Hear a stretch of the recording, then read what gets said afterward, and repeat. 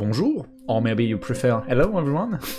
It's me, Kill. I'm a French YouTuber specialized at Minecraft development since 6 or 7 years now, and I decided in French to make a series about Minecraft MCP in 1.8, 1.16 now, and a lot of you guys asked me to do the same video in English, so I'm gonna try with this one. I already make 1 or 2 videos in English, and I see none of you do that, so I'm gonna try. If you like that, please leave a like and leave a comment for help me to do better video in English. I really want to make that, but I'm not a very good bilingual.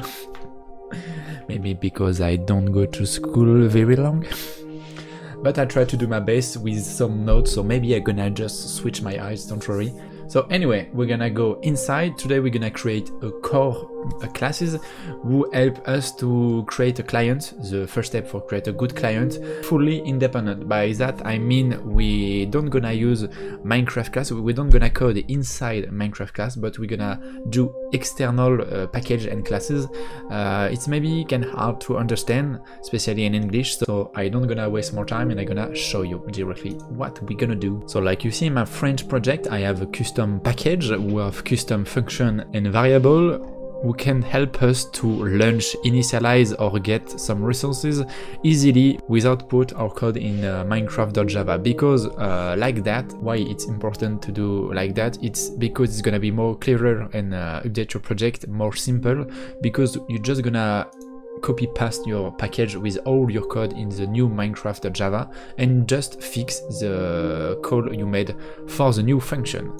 So first of all, if you don't have the Minecraft source code, I'm gonna link in the description a video about how to get the source code in English.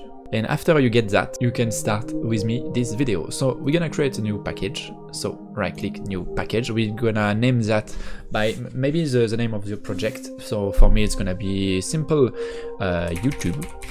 If you want to follow the Java doc, we can add the country before, so com.net.fr. So for me it's gonna be just YouTube. And we're gonna create a new classes, will be our new core. So for me it's gonna be YouTube core. First of all, we're gonna create a function who start at the same time of Minecraft for maybe initialize or launch our custom system. So we're gonna make a public void launch, and inside we're gonna make some few code. We're gonna make a println for see if it works. So system.out.println launch YouTube core. Okay. And for call this function, we're gonna need to instance an instance of our class. So for that, we're gonna make a private static YouTube core instance equal new YouTube core. So in this series, I'm gonna explain how Java works, just because I don't really know how to explain that in English. If you really don't understand what I do, what an instance, what a variable function are, so follow and learn Java from English YouTubers. It's gonna be more simple to understand this series. So I'm gonna try to explain a little how it's work, but no going deeper in the Java explanations. After we create our variable, we need to write a getter, so public static YouTube core, blah, blah, blah, blah, YouTube core get instance, who return, of course, our instance. Poof.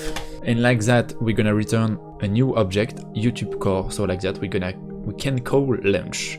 So in net.minecraft clients, we have the main class of Minecraft with minecraft.java, and here we have the constructor of Minecraft, and all the way down these classes we're gonna have the end of the initializations. So if I wrote YouTube core.getInstance.launch, at the end of all the initialization program, like we can see here, item render manager, Minecraft gonna call the launch function, who gonna print launch YouTube core. Okay, so if we try, our game started, and at the end of the initialization system, we have our system out println working perfectly.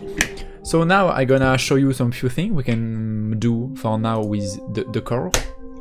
So we're gonna make one more variable with public static final string, we're gonna be project username, because when the game on MCP starts, they're gonna generate a new username based on player plus a random number. So we're gonna fix that with adding a new string. We're gonna call that player, or like you want, YouTube player. Really, you do like you want. So in net.minecraft client main, we're gonna have, if we search option spec 10, we can just change the default to by YouTube core, and our variable it's public static, so we can call it in every class, every package, without get an object instance. It's not required to get an instance for simply have a string of your username. It's really useless to do that.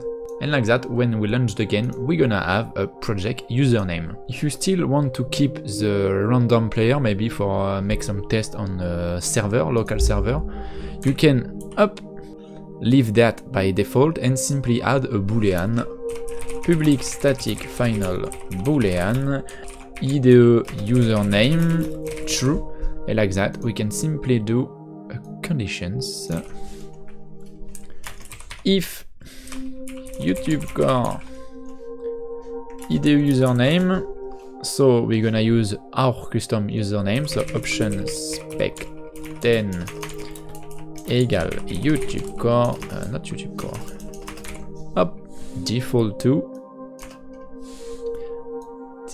tag YouTube core username, else defaults to our code. We have some simple other way to do that in Java, but for now I'm gonna show you the simply way with if else in this method and not the if else. And that's all for this video. I try a lot to be really understandable and clear with what I said, but it's very hard to do that. So it's a test video. Maybe I'm gonna do another video, depend if you return your comment, because maybe it's gonna be a shitty video and it's not gonna be worth to do another one, because if I explain something but no one understand because I'm speak very badly, that makes no sense. So leave me your comments if you're in English about this video. If you're French, s'il vous plaît, faites pas ça.